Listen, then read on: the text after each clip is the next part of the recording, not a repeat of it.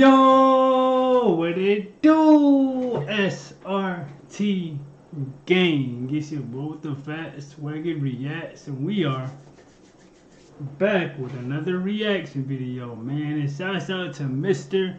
Nightmare, man. Like, he dropped a video for us today, man. Today we're gonna be checking out 3 disturbing true Hostel horror stories. Now, like, if you guys not sure what Hostel is, like it's kind of like when you're going like over like like to like I say like the UK or just out of the United States, basically. You know what I'm saying? Like, this is when you like book hotels or whatever, like outside of the US. Like, this is what they call it, I think. I could be wrong, but let me know down in the comment section. But yeah, like, this is when you go like you can go get a hotel. I think it's like you can get it like, you know, all males, or you can get it you know, or like male and female, all that, basically. You know what I'm saying? But this is what we're going to be checking out today, man. So like, share, comment, subscribe. Let's get this video to 200 likes. I mean, let's see what Mr. Nightmare got for us. You know what I'm saying? Because he normally drop bangers. So let's get into it. A hostel is a form of low-cost, short-term lodging, where guests share a multi-bed dormitory with a number of other people. Often the beds are in the form of bunk beds, and the rooms are meant to fit as many people as possible so as to create for a cheaper alternative to hotels and Airbnbs. These rooms can be single or mixed gender, and they can have private or shared bathrooms. Hostels are a common go-to for solo travelers who aren't looking to spend a lot of money on a hotel, or for people who only really plan on using the place to sleep and not really hang out. The 3 stories you're about to hear were recounted by solo travelers who stayed in hostels and had not so great experiences with the people they were sharing their rooms with. Alright, man, let's go. Let's check it out. I was for a while talking to this French girl that I matched on some dating app after my breakup. We were texting for a while, then started calling and FaceTiming each other almost every night. We connected really well, but she came from a strict family who she still lived with. So when the idea of me visiting her came up, she made it clear she wouldn't be able to host me, and when I asked if she'd want to share a hotel room together, she said not the first couple nights after we met, just because her parents would have a freak out. So since I was only 23 and my pockets weren't stuffed, I booked a stay at a hostel not far from her in Paris. I downloaded a couple movies to watch on the 7-hour flight since I already knew I wouldn't be able to sleep. I never count on flights. And I was right. I tried sleeping but didn't even get close. So by the time I landed and then Ubered to the hostel, I was running on 0 hours of sleep within the past 24 hours. I was exhausted. Due to the 6-hour time difference, it was also like 3 in the morning, so at least that meant I could just go crash in the bed in the hostel and I wouldn't be jet lagged the next day. I arrived to the hostel, which admittedly wasn't the nicest place ever. It was small. There was a certain odor to the lobby, and the front desk worker wasn't too enthusiastic about his job. But it was 3 a.m. after. Oh yeah, so it's one of these like, it's like low grade hostels, probably. Like the employees don't really want to be there.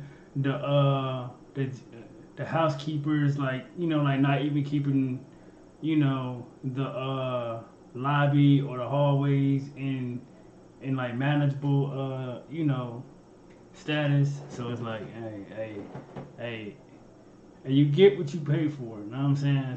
So I had to cut him some slack. I walked to the room I'd be staying in, and there were 6 beds, 5 of them empty, but one had a guy sitting on it. He was on his laptop, typing away at something. He looked up at me, then back down at his laptop. I said, hey, but he didn't respond back. He seemed invested in what he was doing, so I just laid down in one of the empty beds. But the light to the room was still on. I asked him if it was okay that I shut off the light. Then he looked at me with a blank expression but didn't say anything. I repeated what I said, assuming he didn't hear me, and he nodded his head with this weird smile. So I got up and turned off the lights to the room. Weird smile. I passed out pretty quickly due to my lack of sleep, but surprisingly, I woke up a couple hours later. The room was still dark, but I didn't know for sure what woke me up. I rolled over to my side and looked around the room. It was almost pitch black, but I could see that all the beds were empty. All of them. Where was the other guy that was there earlier? The 2 bunk beds next to me were empty, top and bottom, but I knew something had to have woken me up. I looked on my phone, and it was 5 in the morning. I needed sleep, so I said screw it. He probably left, and maybe a sound from out in the hall woke me up. I lay back down on my side and closed my eyes. The mild traffic noises from outside was all that I heard. Then the bed shook a bit, and I heard a little crack. Hey, bro, I know this nigga not under the bed, bro. He been like what weirdo, man? Hold on, man. Side was all that I heard. Then the bed shook a bit, and I heard a little crack of the metal frame, accompanied with this freakish breathing sound. I looked up in horror, and on top of me, I saw a head peering over the edge of the top bunk, looking into the bottom bunk at me. No. I can see the same. See, yeah, like, see, weirdos like this, bro. Like, you, listen, bro. It just put me in a hostel by myself, bro. Just put me somewhere by myself. I don't got time for these weirdos sitting here on the top bunk, sitting here looking at, like, what are you doing? Jacking off or something? Like, you weirdo? Like, what is? Creepy smile on his face, looking into the bottom bunk at me. I can see the same creepy smile on his face, and his medium to longish black hair was drooping down with gravity below the top of his head as he hung upside down. It was a horrifying sight that words really can't explain. I screamed and fell off the bed as I realized what I was looking at. He sat up in the top I would have punched him, like, right in his shit. Bunk and continued looking at me. I screamed, "What the F are you doing?" as I threw something at him. He started to laugh this really strange, off-putting laugh. I would have threw something. I immediately turned the light on and went through my stuff to make sure nothing was stolen, while watching him at the same time. I then heard a click of a phone camera and looked at him as he was holding his phone up to me, clearly having just taken a picture of me.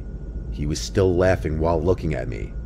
Something was wrong with this man. I didn't know if he had some screws loose mentally, or if he was doing this with bad intentions. I zipped up my bag and went to the front desk and requested a different room immediately. Right. That's exactly what I would have did. I'm like, look, bro, just put me in a room by myself, bro, because I'm going to end up hurting this dude. I don't even know what's wrong. I don't know what's mentally, like, up with this dude, but get it together. One of the single private rooms. After explaining why and trying to get a reduced rate, he wouldn't budge. But he said he'd check on the room with the guest that I was just in. I didn't call the police because I didn't know if any laws were broken, but I sure as hell left a review of the hostel. Right. The rest of my trip there was good. I had a good time with the girl I was seeing. But every time I returned to the hostel, I was scared I'd run into that guy. Right, man. I don't like how a picture of me is on that weirdo's phone. I'm not a physical guy, but I wish in that instance, I did get physical. Right, for sure, because I know I would have. No hezzy. You feel me? Like, come on, stop playing with me.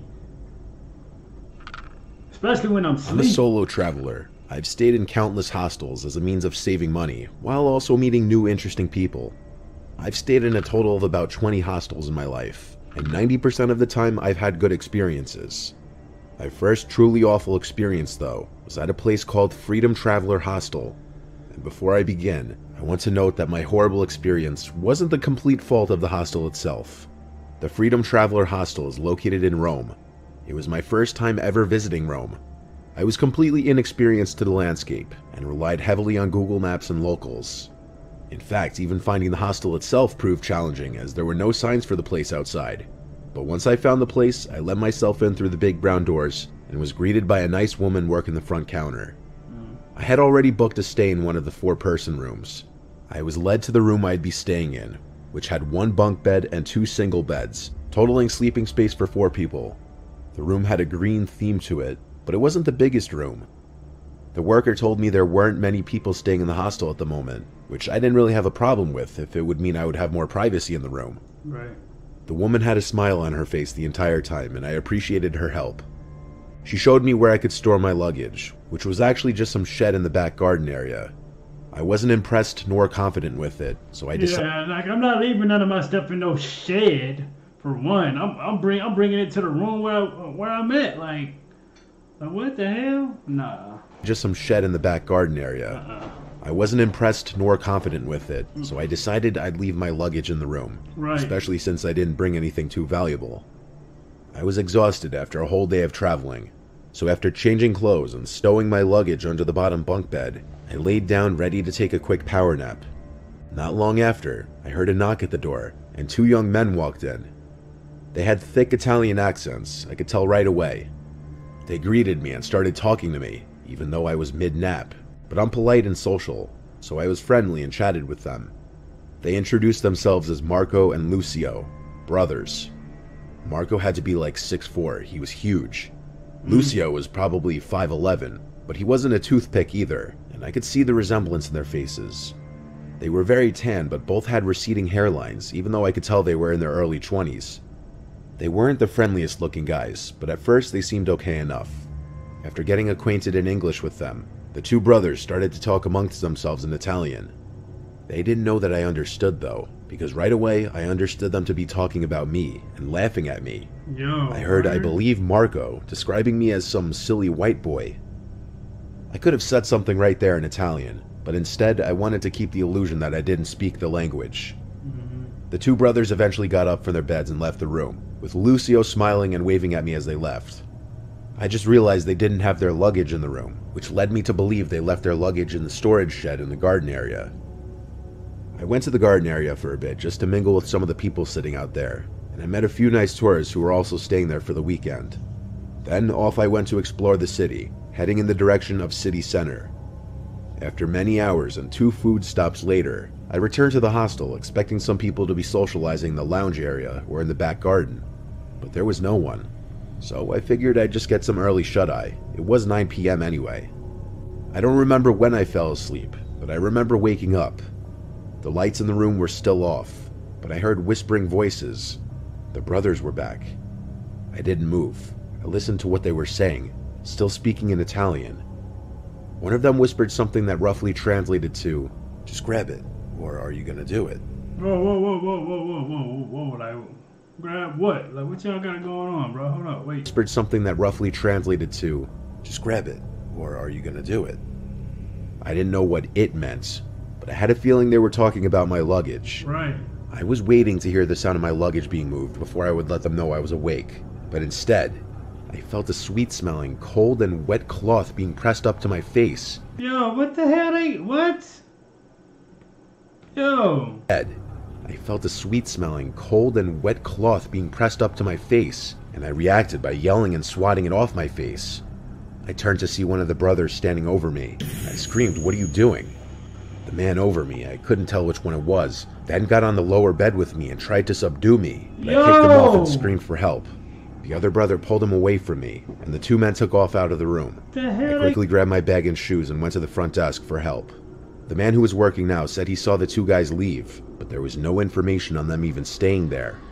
They were 2 random locals who were trying to rob visitors to the hostel. What? They tried to literally chloroform me. I didn't stay there after that. Oh, hell no. See, that's the only thing about me trying to just going over, you know, to overseas and just seeing. Nah, bro, I don't got time, bro. I don't got time, to bro. the hostel. They tried to literally chloroform me. I didn't stay there after that, of course. I'm sure they've upped their security now, but when I stayed there, clearly anybody could have just walked right in. And if I wasn't awake, I would have been chloroformed and robbed of my entire bag. Exactly, I was just about to say that, bro, because like they would have got away with that, bro. Like he would have been stuck. You know what I'm saying? Because he don't got no identification. They got everything that he owned, and it's kind of like, bro, like you literally are stuck over there at this point. You know what I'm saying? But thank God that he was alive. I mean, awake. You know what I'm saying? Walked right in. If I wasn't awake, I would have been chloroformed and robbed of my entire bag. Right. After this, I started being more careful of the hostels I stay at. Sure, man. That's just like, man, bro. That's crazy. Courtney. I once went to Miami Beach by myself for the Art Basel, and to just escape the cold. My friend Mia would be there with her boyfriend, and I'd meet up with them, but I wasn't staying with them. Hotels and Airbnbs in Miami aren't cheap though, especially if you're flying solo. So I went with this hostel called Bikini Hostel. It's like in the heart of Miami Beach, and it was pretty crowded. Even the check-in lobby had some people in it. It had a younger vibe, mostly people in their 20s. Some people seemed to be there in groups, others solo like me. I didn't spend too much time in the hostel though. It was only meant as a place to sleep for me. The place had lockers that you could put your bags in, so I was able to be gone the entire day with peace of mind. It wasn't until that first night that I returned and met some of the people in the room with me. I was in a mixed dorm, meaning both male and females, though I was actually the only female in the room. I wasn't necessarily uncomfortable with that. I wasn't really there for the people, more so just the money saved. I met about 3 of the however many people were actually staying in the room. The next morning, I woke up, and first thing I did was look for my phone, which I thought I left on the bed. I looked all over the bed and then under it.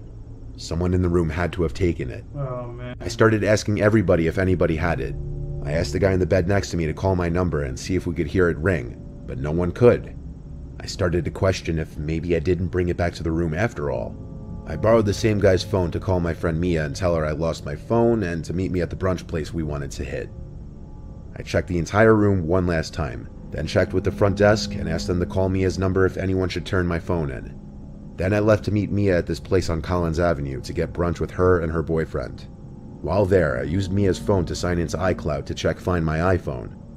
It said the last known location was at the hostel 2 hours ago. That gave me some form of relief, because maybe I left it in my bag or the locker or something. We went back to the hostel together and looked everywhere in the room, including the locker and my bag. It didn't turn up, and this made absolutely no sense. But I wasn't going to let it ruin my trip. We walked to the convention center, which was where the Art Basel was being held.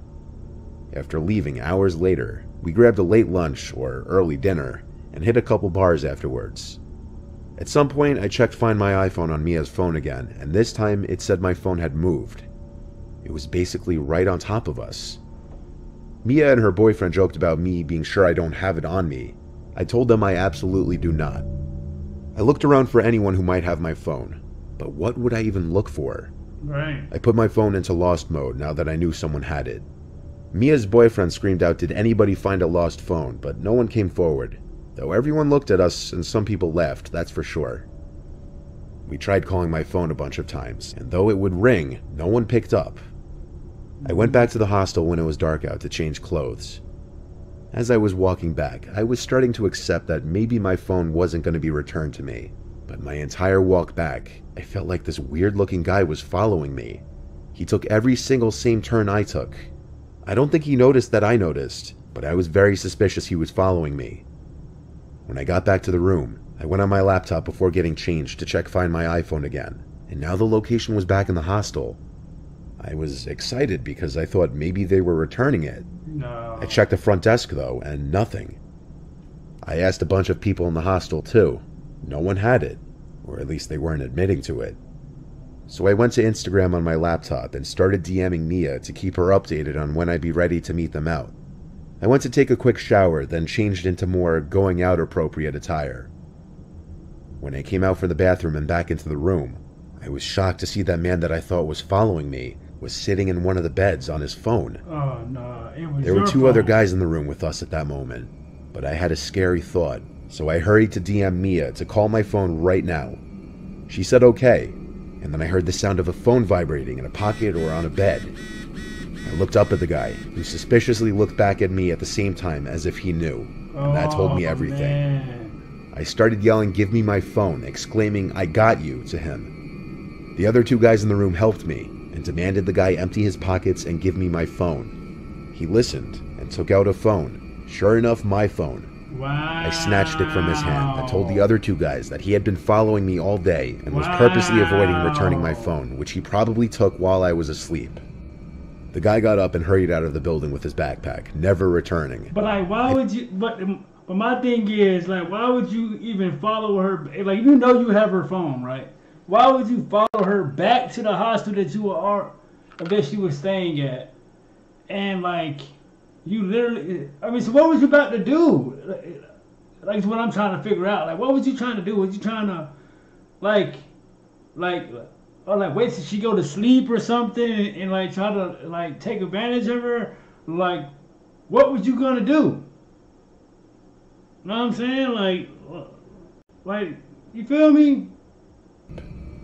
The guy got up and hurried out of the building with his backpack, never returning. I made friends with the 2 guys who helped me. Their names were Mark and Paulo. I had them come out with me to meet up with Mia. I'm grateful they were there, because I wonder how things would have played out differently if they weren't. Right. I also recommend keeping your phone and valuables in a very safe place if you ever stay in a hostel, and just generally be aware of the people around you. Wow, bro. Shouts out to Mr. Nightmare, man. Those were 3 dope videos, man. Like, dope stories. and like and the guy and guys and ladies, like if you guys ever go out of town or just like over the waters overseas, anything like that, to the UK or whatever, and get a hostel. Please don't go alone, for one. Like, don't go alone, and just make sure you keep all your valuables close by you. Your phone, your most important stuff, your phones, your wallet, like things like that, like whatever. Like, I mean, never get too careless out there, bro, because it can all be gone in a matter of seconds. You feel me, man? So. Again, I shout out to Mr. Nightmare, man. I'm gonna tell me how you guys feel about this video, by liking or disliking the video. Let's get it to 200 likes and let me know what else to check out from Mr. Nightmare. Like, make sure you guys are tuned in tomorrow when I drop another one for y'all, man. And SRT Gang, I am out this thing, man. Let's get it.